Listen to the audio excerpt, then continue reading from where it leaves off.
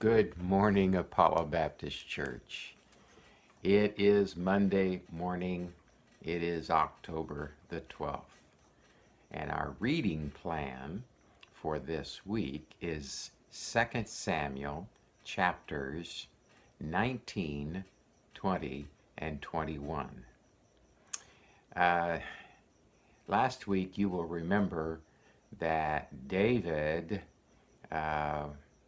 and his son Absalom were at odds. That's putting it mildly. Absalom was trying to take over the throne and had an all-out rebellion against his father. And it was one of the saddest, most difficult times in the life of David. David's armies went up against Absalom and his armies, and Absalom was killed. David's son was killed. David's heart was just absolutely broken. Well, in the reading plan for this week, David is back on the throne, reorganizing, setting some things straight that were not right, and he is expressing godly gentleness and care for people, and so he's getting things back in line again.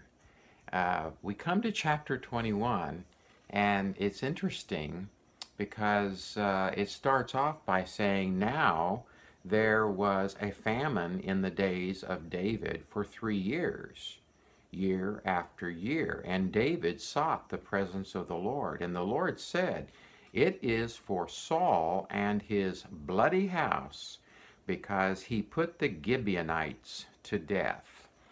So there was a famine, and it went on year after year after year. And in the Old Testament, God oftentimes chastised his people through famines and those kinds of things.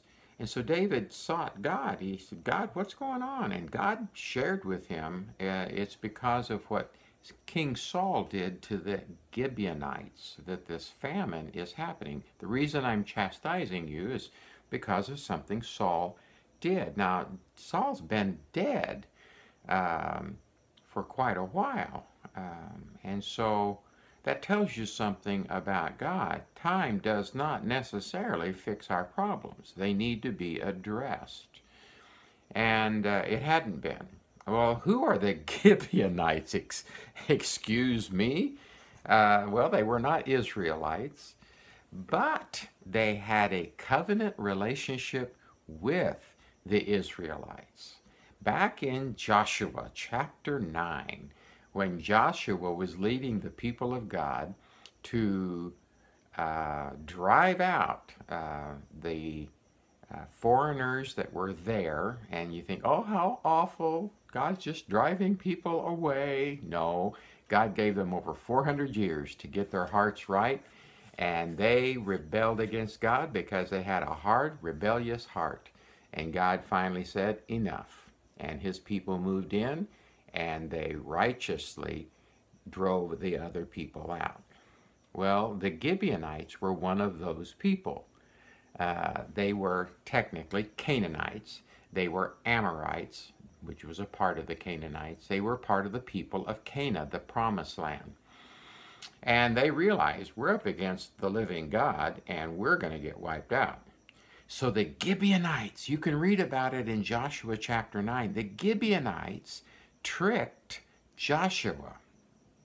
They dressed up like they were from a long, faraway land, and they had heard about God, and they wanted to join with Joshua and honoring their God. And Joshua didn't pray. That was interesting. One of the problems he did in that moment, he didn't pray about it.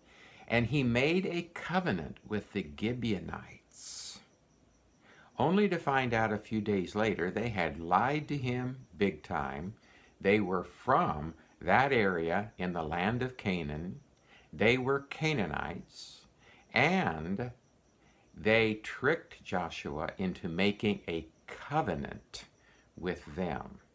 Well, guess what? God did not let them break that covenant. He said, you made that covenant, you will keep it, and they will be a part of my people. And you can make them your slaves, you can give them duties to do. They were woodcutters for the sacrifice. Not a bad job, actually, because they got to be close to the major part of God's work. But nonetheless, they were to not be annihilated.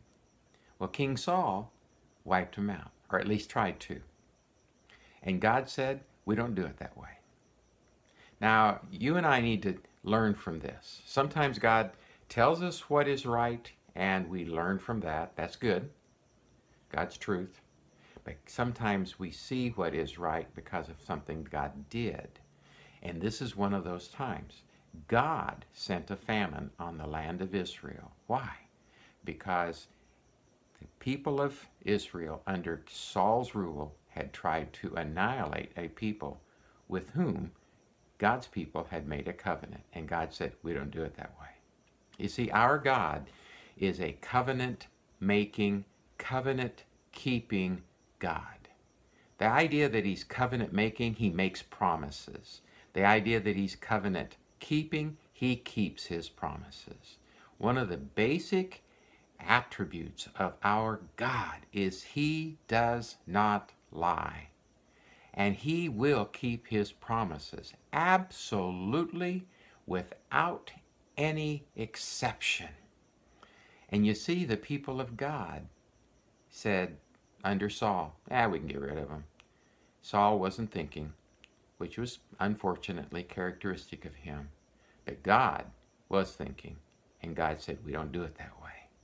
Now, you and I need to rejoice because God is our covenant-keeping God. He will never break his promise. Now, what that means is, for you and me, you and I shouldn't either. You make a promise, you better make sure that you are serious, because God will expect you to make that, keep that. Now, not all promises have the deep covenantal characteristics of God's people in Israel. I know that. But nonetheless, our word is a precious thing, and God wants you to keep promises. Because why? God is a covenant-making, covenant-keeping God. I hope you have a great week. Francis and I will be on vacation starting tomorrow, Tuesday, through the following Tuesday. So, pray for us. We'll be praying for you. We'll be out of town, and so we won't be there on Sunday if everything works out like we are hoping it will. So we'll be down on the beach in the San Diego area, wading through the ocean water about up to ankle height. That's about as far as we get in. But we're looking forward to that. But you have a good week. Love you guys. Bye.